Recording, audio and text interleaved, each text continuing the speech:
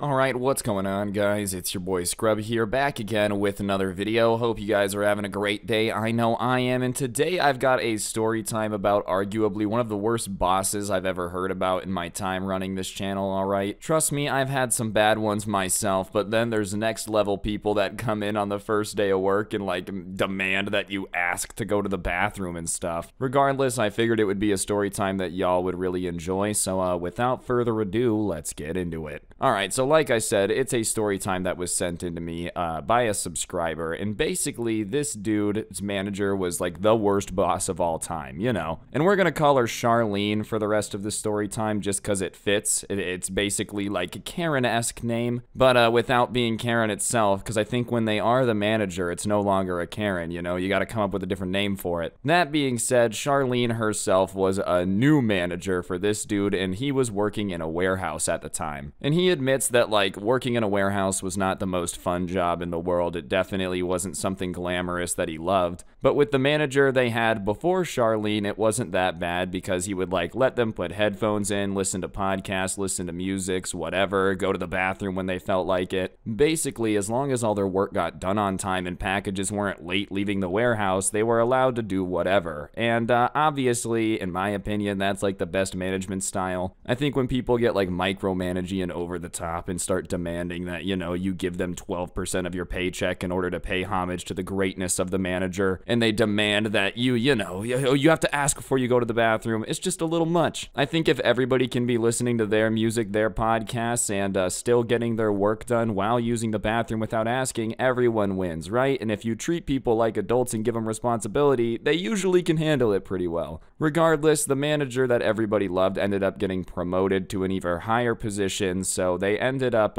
switching managers. And instead of promoting somebody that had already been on the staff, they ended up just bringing over a manager from another location. So, you know, they don't have like any experience with this new manager. They don't know the person. They just know that they're gonna have a new boss. And on day one, Charlene introduces herself as her new manager and calls a meeting to talk to everybody. And she tells everyone that she had been, you know, watching for a little bit earlier that day from the management window. And she's really not happy with a lot of the practices she's seen today, and they're truly making her sick and are no longer gonna be allowed. So first thing she does is she says no more headphones, alright? She's like, the communication is being impeded by the headphones, and so because of that, we're just not allowed to wear them anymore. Which would be fair if they talked or communicated at all, but they didn't really ever do that. Basically the way it worked is everybody had this like iPad tablet thing, you know? And it would pop up with what they needed to move where, when it needed to be done by, and you would just kind of go and do your thing. Everybody just kind of had their jobs of what they had to do. And so for the most part, you didn't need to listen to the intercom. They didn't even have an intercom, and if you needed to reach a specific person or management needed to reach you, they could send you a message on the tablet. And everyone explained that, but she doubled down saying that, like, you know, there's literally no reason for anyone to want to wear headphones at work. We are here to work and earn money. We are not here to listen to music, and the fact that you want to be able to do both at the same time is just absurd. You guys need to seriously get up and start working even harder, because this is ridiculous that you expect to be paid for your hours while you're also listening to music at the same time. I don't think listening to music makes the work not be done though, you know, like they still deserve to get paid even if they're listening to music. These are the type of jobs that suck the most, you know. Listen, like no one is saying that they're not gonna work hard, but if I have to pick between podcasts and like silence and the noise of a warehouse, I'm gonna pick podcasts every time. I don't know, maybe I didn't realize it's so foreign to people to be able to listen to stuff and work at the same time. I feel like most people are able to do that, you know. If anything, I feel like listening to music or a podcast while I work like makes me even more focused. Did Charlene never meet someone that does better on a test with music playing? Like, I don't know, man. I'm just not understanding how it's really gonna impede their work that much. Maybe there's an employee that just gets a little bit too passionate about the music, and instead of like moving stuff around the warehouse, starts doing a flash mob dance. You know, I can't work, there's too much music playing. They're just like doing the worm in the alley. But none of these people who are working in the warehouse had ever seen that, and they're just kind of confused as to why she's so adamant that it gets banned. It just kind of feels like she's doing something to like take away the little joy they have at this job. Anyways, she ends up doubling down saying absolutely no more headphones, and everyone's like, all right, fine, you know, you are the boss at the end of the day, like we just kind of do have to do what you say. And it's a really not popular choice, and somebody says that they don't like it, and her response to one of the employees being like, I don't like that you're banning banning headphones is to tell them, well, I'm the manager and I didn't ask what you like because I'm in charge, so it doesn't matter, and get back to work.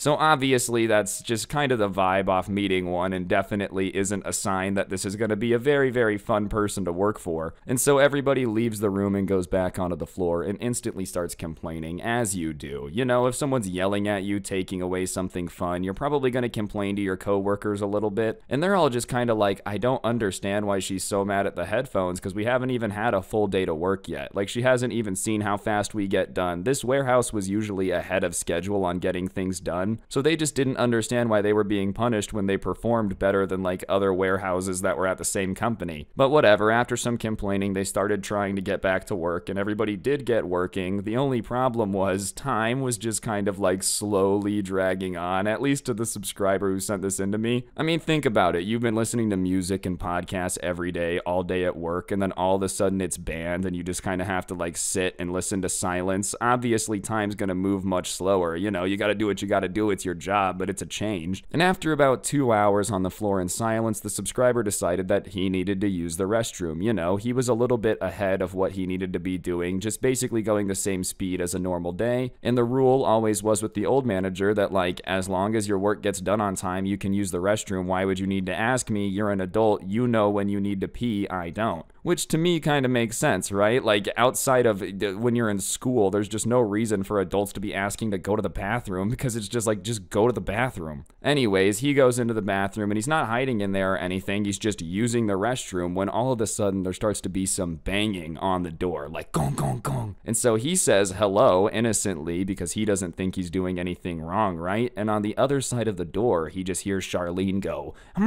who's in there? What do you think you're doing? Did I say you could go to the restroom? And he's sitting there confused, and he answers the only way which he can, which is like, well, I'm in here because I had to use the restroom. You know, he doesn't even address the like, why didn't you ask, because he feels like it's obvious. But her response is like, well, why are you in the bathroom doing that? Which is just an insanely dumb question, bro. Like, why do you think he's in the bathroom? To do a Yahtzee? Like, to do a crossword puzzle? Like, what do you mean? So he says, because I needed to use the bathroom. And, you know, he's a little confused in his tone. And Charlene's response to him saying he needed to use the bathroom is like, well, why didn't you come find me and ask me to use the restroom? And he answers honestly, he's like, well, look, I didn't know that I had to ask to use the bathroom. I thought I was just allowed to go. I'm sorry, that's kind of how it was before, so I have no reason to assume that I would have to ask. You know, I wasn't trying to be mean. I just had to use the bathroom, so I went to use the bathroom. I didn't think it was going to be a big deal. And obviously, I feel like that's a reasonable answer, but Charlene's not taking it. No, no, no. Well, how was I supposed to know where you were? What if there was a fire in the bathroom right now and we didn't know you were in there? And he just goes, well, I would come out of the bathroom. And he wasn't trying to be a smart aleck, you know, it was just kind of like, what do you mean? And so she cuts him off when he says that and is like, stop talking back to me. And he's not trying to talk back, he just kind of clarifies. He's like, I'm just not understanding why I have to ask to use the restroom. And keep in mind, it's even more awkward because all of this is going down while like she's on the other side of the bathroom door and he's sitting in the bathroom. She couldn't even have waited to yell at him until he like walked out of the bathroom. No, no, no, you just kind of gotta start arguing through the door. But regardless, he ends up finishing up in the bathroom. He walks out and she's kind of standing there tapping her foot, arm crossed, you know, just the most irritated look she could possibly give, looking like he himself just single-handedly threw off the warehouse by 9 hours. You need to come with me to the office now. And so she takes him into the office and closes the door, and she's like, you are not to do anything in this building without asking for my permission first. Do you understand?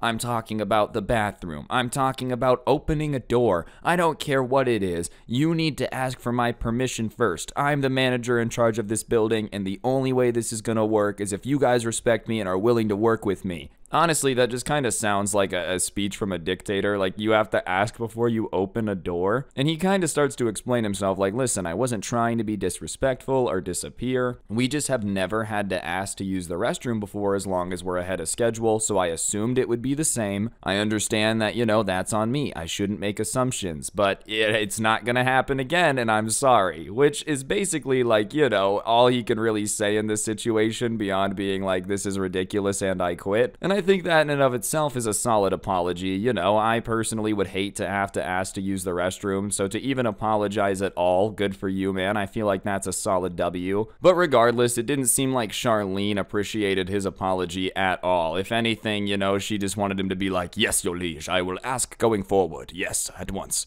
You know, a little bit of an explanation as to what happened. That wasn't what she was asking for. No, no, no. She just wanted to get straight to you being wrong. That's just not good enough. I don't care if you didn't have to ask before. You do understand that I'm a new manager, right? That means that I wasn't here before. Just like being insanely condescending, explaining what new means, you know? So you need to ask for the new rules, okay? The rules that are in place now, because the old ones don't exist anymore. Now, do I need to repeat myself, or did your stupid little brain manage to hang on to that one? And listen, that just crossed the line. At that point, he's like, all right, I'm done. You know, the first day you're calling me an idiot for using the bathroom without asking and like screaming at me, calling me a moron, saying you're gonna have to repeat yourself because I'm so stupid. So he just decides to start arguing back at this point, and he's like, well, I'm just saying, if you need people to work for you that like have to ask to pee, then you clearly do want stupid employees, so you should get used to repeating yourself, because that's basically what you're gonna have to do a lot. And she's like, excuse me? And he's like, yeah, I'm just saying, if you want people who literally can't work with sound, people who can't pee on their own, people who need to ask to open a door, just like be prepared to be doing a lot of managing and repeating yourself and yelling at people. You know, I know you have more manager experience than me, but it really sounds like you want stupid employees. So consider this my 2 weeks notice. I'm out of here after that, because I don't really consider myself stupid, and I don't want to work for somebody that wants stupid employees. And at that point, he turned to just start walking out of the office, and Charlene wasn't too happy with that, and she's like, well, if you're giving your 2 weeks like this, then you might as well just quit. And he turns around and goes, are you sure? Like, are you sure that you want me to do that? And she's like, yeah, I think that you should quit, you moron. It's not like we need you here anyways. And at that moment, the person's like, all right, okay, all right, I quit, bye. And she's kind of flabbergasted, you know, she's like, wait, what? And he's like, yeah, okay, I quit. Like, you saying I should quit right now because you don't need me, fair enough, I quit. First day as manager, had just fired someone for quote unquote being a moron for using the bathroom. Definitely not a good look, and even for all the employees left, they're gonna be like, hey, why were you fired? And he's gonna go, use the bathroom, and didn't want to have to ask to open the door. Probably not a great way to build up popularity with any of the workers left, but hey, dude, you gave him the ultimatum, might as well quit. He took you up on it and said, okay, then I quit. So he kind of just walks out of the office at that point and tells his coworkers that he's just been let go. He's loved working with them all, but he's gonna have to go get another job now. And they're kind of like, wait, you're quitting right now? Like, you have to leave right now? And he's like, yeah, I just quit. They're telling me to leave. Like, I gotta go. And they're like, well, dude, you're kind of the only certified forklift operator in this section of the warehouse for the next 4 hours. And he's like, yeah, I know that, but she told me to quit. She said, I tried to give my 2 weeks, and she said I might as well just quit right now. So that's what I'm doing. I'm out. And so I guess the way this warehouse worked is like they had workers, but not all of them had their forklift license. And so this dude, because this shift was in the middle of the day, was the only one who was on, like, for that shift that had the ability to drive the forklift legally. So on this particular shift, her first shift, she had managed to fire the only forklift operator that was there. As for why, you know, was it disrespect? Was it anger? No, because the forklift operator needed to pee and had just gone to pee, which I'm sure is not going to hold up well with the owners of the warehouse. And so he's like, listen, guys, good luck, you know,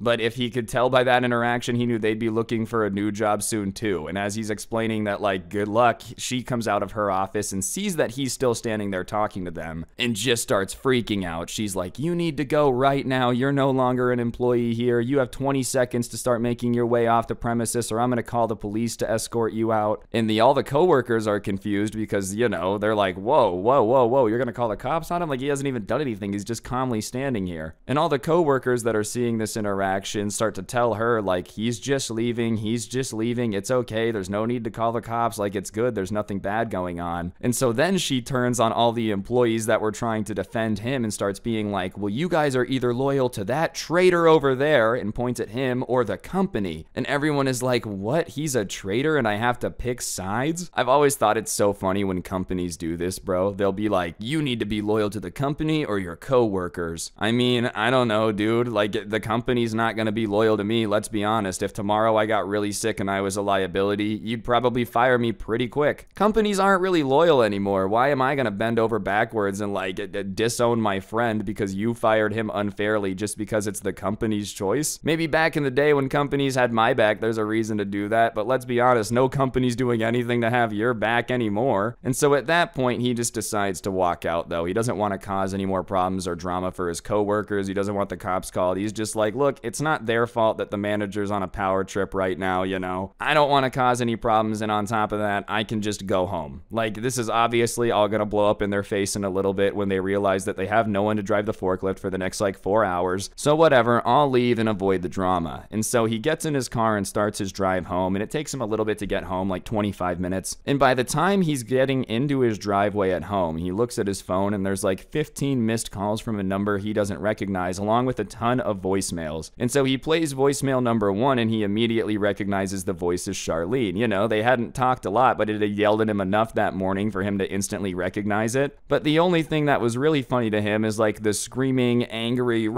tone that had been used on him all morning was gone, and it was a total tone change. Not mad at all, just the nicest voice ever, trying to be like as persuasive as possible. Oh, hey, I'm so sorry about that little argument we had, you know? You should just come back. I didn't realize that you were the forklift operator we had on staff for this shift. And of course, he hadn't replied because he was driving, so it goes to the next voicemail, and the next voicemail is like a little bit angrier, you know, a little bit more, you need to come back, this is serious. And so he's just listening to these voicemails one after the other, and they just keep getting angrier and worse, you know? Like, she had tried playing good cop, but now bad cop was out, the gloves were off, and she's just threatening him. In the last one, she's like, you need to get back here right now, you're the forklift operator, and if you're not back here in 15 minutes, then you can just consider yourself fired. And he's like, all right, well, if I can consider myself fired, I'm pretty okay with that, considering the fact that you literally told me to quit. And on top of that, I just don't think that's a good way to get an employee to come back. Like, obviously, he has no desire to go back and work there, so he just ignored the voicemails, assuming they would figure it out. And they didn't call him anymore after that, so he assumed that they did, you know? I'm just saying, why would he want to go back to that? You're like, get back here or you're fired. It's like, man,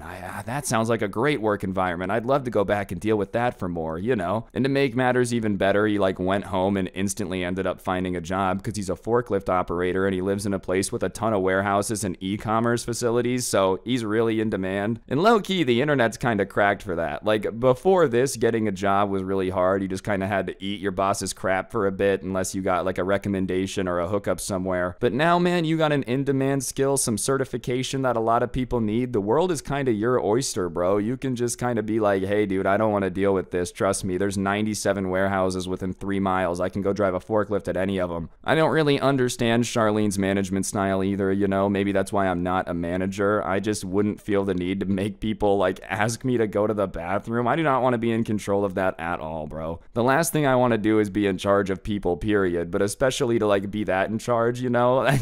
Getting a text every 12 seconds. Can I open the door? Like, yeah, bro, you can. Go for it. I don't know, man. I just feel like your workers will do better if you treat them like an adult. Like, if people were talking to me like Charlene, I'd be mad confused. Are you my teacher or my boss? Like, I don't want to have to ask to pee or listen to my headphones. As long as my work's getting done and we're all getting paid, that's all that should really matter at the end of the day, you know? Moral of the story, though, bosses really do make the job. If you get stuck with a crappy boss, it can just really screw things up even if you used to enjoy the job, and you don't have to deal with that, you know? If a boss is going out of their way to like make your life miserable, like, just quit. It's just not worth dealing with that type of stuff for 40 hours a week for the rest of your life. Especially because currently there's a huge worker shortage, you know? Hey, it used to be, you just kind of had to ride it out. But if they're gonna like treat you like that, dude, I promise you there's better options out there. Anyways, guys, I think that's gonna do it for the video. Hopefully you enjoyed. If you did, I would really appreciate you taking a second to press the like button. Let me know in the comments section down below what you thought, and of course subscribe if you're new and turn on those notifications. If you really want to help me out, I'm gonna go ahead and put a link to my Spotify show down in the description down below. I post there all the story times and some of my other content, so if you want to listen offline without music, whatever, or without gameplay, sorry, whatever floats your boat, the link to my Spotify show will be in the top of the description. Beyond that, though, guys, you can also find a link to the merch store at the bottom of the description. It's pretty fantastic, and you should definitely check it out and get yourself some. It's the coolest merch to ever exist in the history of the planet, and you should also use code Scrubby at the G Fuel checkout. Great way to get a discount on G Fuel, the best energy drink for gamers by gamers. And yeah, on that note, guys, I think that'll really do it. Don't get anyone pregnant. If you do, make sure they're hot, and hopefully I'll see each and every single one of you guys next time with another video. I'm out. Peace.